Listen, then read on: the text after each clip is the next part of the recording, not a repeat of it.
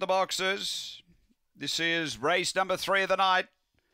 And they're being placed in quickly. The light on. We're set to go.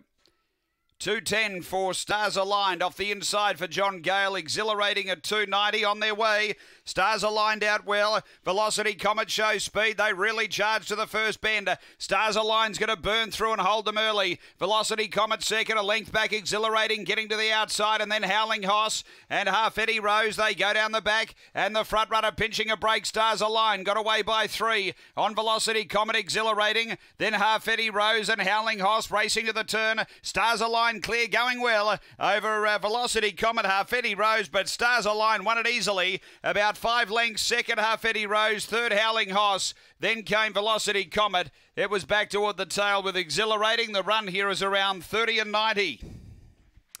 30.98 the run, and number 1 the winner, which has been too good here. Able to dive through Stars Aligned on the inside early and set up a nice break, and it's been a good win. Number 1 for Johnny Gale. Second going to 4, Half Eddie Rose for Bosco's to Megavic. And third to 2, Howling Hoss for Shelley Trengove. It is 1-4-2-8 after the running of race 3 here at Gawler.